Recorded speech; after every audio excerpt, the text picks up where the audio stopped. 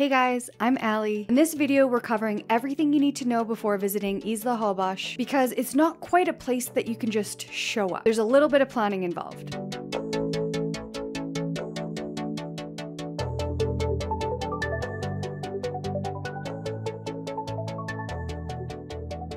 Isla Holbox is a small sandy island on the northern tip of the Yucatan Peninsula. What makes this Mexican island so fun is that there's no cars here, or close to no cars. Just bicycles, golf carts, and a few ATVs. People here get around mostly by walking barefoot through the sand or riding a bike.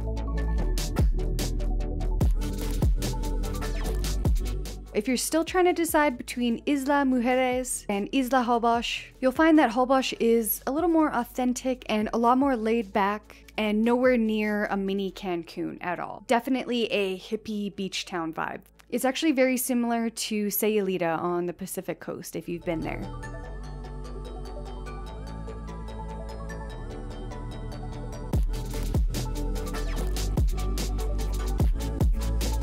A lot of people ask if Isla Holbox is worth visiting, and I mean, who doesn't love a soft, white, sandy beach, right? I was really surprised to find that the sand was a little bit different and it didn't stick to you. If you hate when sand gets all sticky on you, Holbox is definitely a place that you want to put on your list. And I mean, the turquoise, crystal clear, shallow water, what's not to love about that? If you've done any research, you've probably come across some mixed reviews about whether people like Holbox or not. Some people find it a lot more busier than they were expecting. Some people find it a lot more chill. I think if you have explored the Riviera Maya side of Mexico and have already been to Tulum, or you're looking for a Tulum alternative, you will definitely enjoy Holbox Island. I would describe it as like Tulum's laid back, sleepier little sister, I guess. I would add that the beaches here aren't quite as manicured as you would find among the mega hotels and resorts along Cancun's coast. I think that just kind of adds to the carefree, rustic appeal of this island.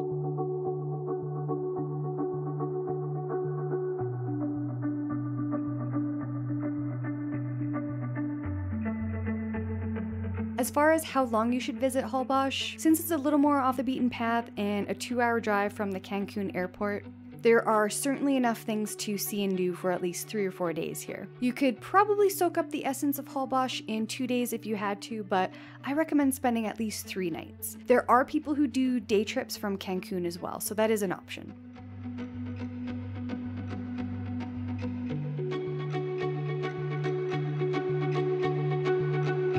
To get to Holbox, you will either take a bus or private transportation from the Cancun airport to the town of Chiquila. When you arrive in Chiquila, you will have to take a 20-minute ferry to get across to the island. Here's a travel tip coming at you. There are 2 ferries that you can take. One is the normal ferry and one they call the express ferry. The express is faster, but not by a whole lot.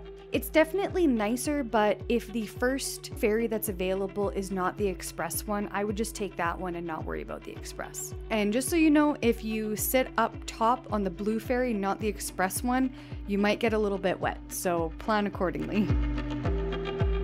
Once you're on the island, you can take a golf cart taxi or a bicycle taxi, which is a little more fun. If you're up for an adventure and you want to get to Holbox in the cheapest way possible, you should think about taking the Adeo bus. These are pretty nice coach buses, and there's buses that run every day, all day from Cancun to Holbox. It costs us about $15 one way.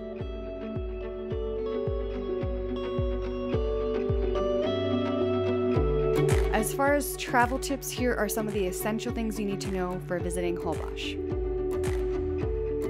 Bring cash. Bring all the cash you think you're going to need. I repeat, bring your pesos to Holbox. There are only about 2 ATMs that are found on the entire island, and they're not always reliable, or if you do need one, there's probably going to be a long line. So if you can manage to bring as much cash as you think you'll need, you will definitely have a way better time. There's not many places that accept credit cards. If they do accept credit cards, sometimes the machines are down, sometimes there's power outages, the Wi-Fi, the internet doesn't work the best here. Definitely do not rely on credit cards. Cash is king and use it as much as you can. This is why I recommend booking your hotel online before you get there, and ideally if you can pay for most of your hotel before you arrive via credit card or PayPal. That's going to reduce the amount of pesos that you need to have on hand. However, if you do have enough cash with you, you will save a lot of money by paying cash for the hotel instead of using a credit card. So bring way more than you think.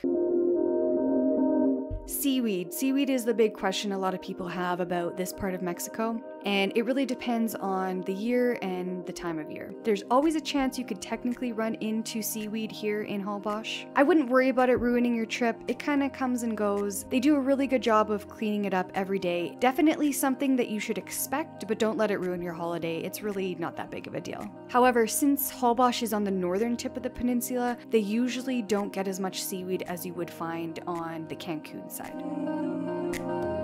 Only worry about bringing flat-bottom sandals like flip-flops, Birkenstocks, that's it. The reason why is because the roads here are made of sand. If it rains, the roads turn to this very slick, clay-like mud, and large puddles can take days to dry up. The sidewalks are uneven, and sometimes the sidewalks just randomly end. You're gonna be doing a lot of this, so just don't worry about wearing any type of fancy shoes. We also noticed that a lot of people just take their shoes off and walk barefoot around. I don't know if I would do that, but you wouldn't be the only one if you walk barefoot around town.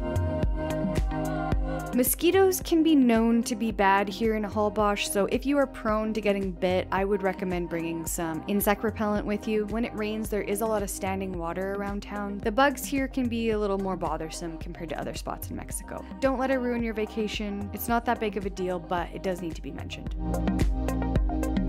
I really enjoyed shopping for souvenirs and small gifts here in Holbox. Compared to other places in Mexico, I found that there was like a lot more authentic gifts that I could find here. For trendy decor, there's tons of macrame and dream catchers here. And another reason I found visiting Holbox super pleasant was that there's no pushy beach vendors. It was pretty chill and low-key here. None of them were too pushy, there were very few of them, so that was a pleasant surprise.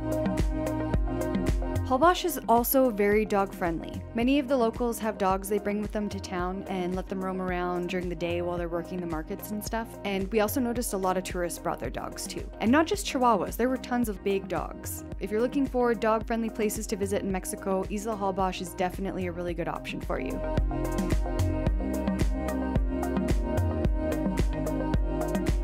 If you want to discover more places off the beaten path in Mexico, I think you're really going to love the Valladolid area. It was one of the most authentic Mexico vacations we ever took, so check out my next video on that. If you liked the video, please give it a thumbs up and be sure to subscribe so that you see more of my videos show up in your home feed. Hit that notification bell so that you know when my next video is coming out.